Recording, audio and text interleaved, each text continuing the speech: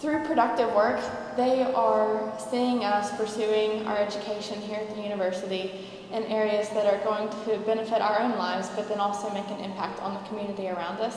In Light and Living, I think that's more of our perspective, because I think it, if we're making them smile, making them happy, it also makes us happy. In community involvement, we're in the school working with these kids in our community. I feel like these kids need role models and someone to look up to.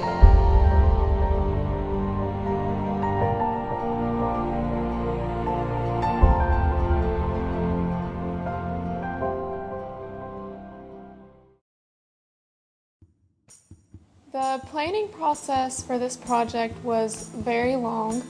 The whole first semester was pretty much planning what we're going to do. Well, we had a bunch of groups pick what they wanted to do, like a topic, and how they were going to implement their idea. We voted on the two best projects we thought from the discussions that we had and from the speeches that we gave, and we kind of combined the two to involve a scavenger hunt along with a healthy lifestyle activity. After we did that, then we had to go with what days are we going to go, how long are we going to go, what kids are we going to focus on, and actually really get down to the specifics of this project. And then when we came back in the spring semester, then we really all got together and we planned it out, and we all went and we really had a good time.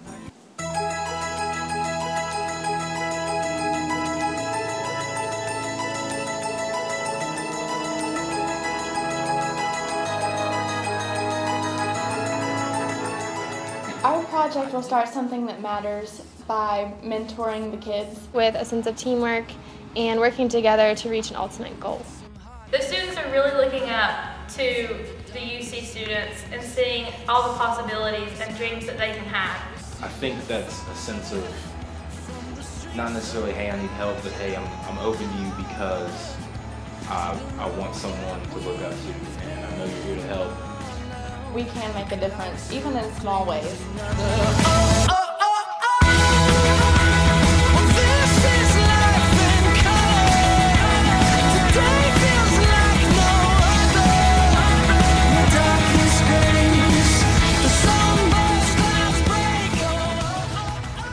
When I went there, they were excited.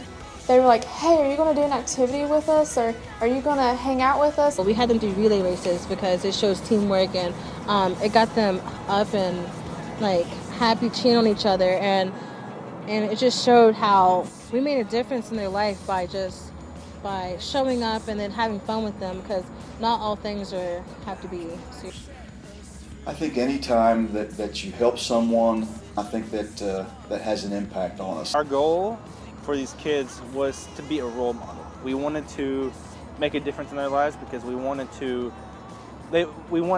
them to look up to us. And we set up scavenger hunts for them, and what it was is they would find different things in the building and they would have clues. Along different stations, while they were pursuing the clues, they would pick up a bottle of dye, and then at the end we took them all back to the classroom and we sat around tie-dyeing bandanas and t-shirts.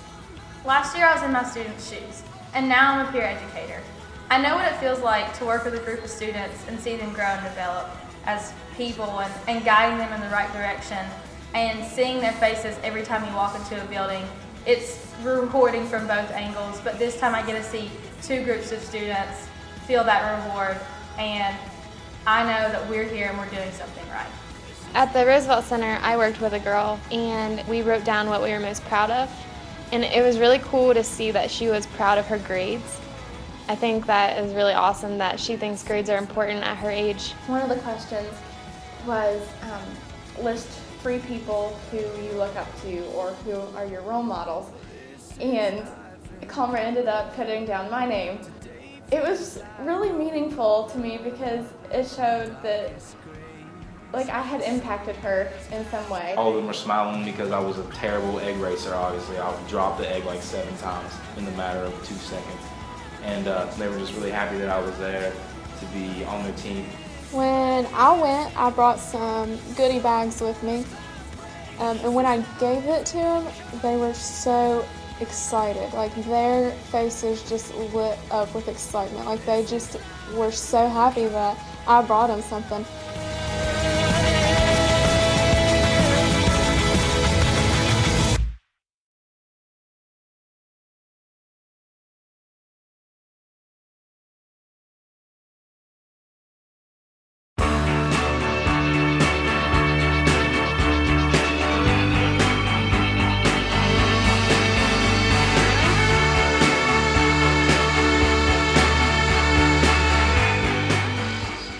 You can be a track star, you can go and you can win first place in the science fair, but sometimes people need somebody to be there for them, and that's the big thing. That's what people really need, and that's what makes a character out of somebody.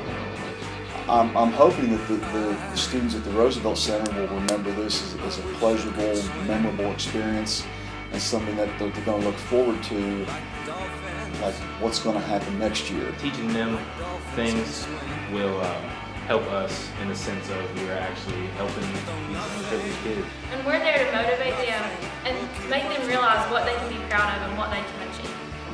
I feel like what I am mostly proud of is the big impact that we made in their life. We showed them what small things can do to make a big difference. Like, we don't have to do 10 things to make a difference. We can do one thing and put a smile on 10 kids' face. Just in the hour that we had been there, we had already we were important to them.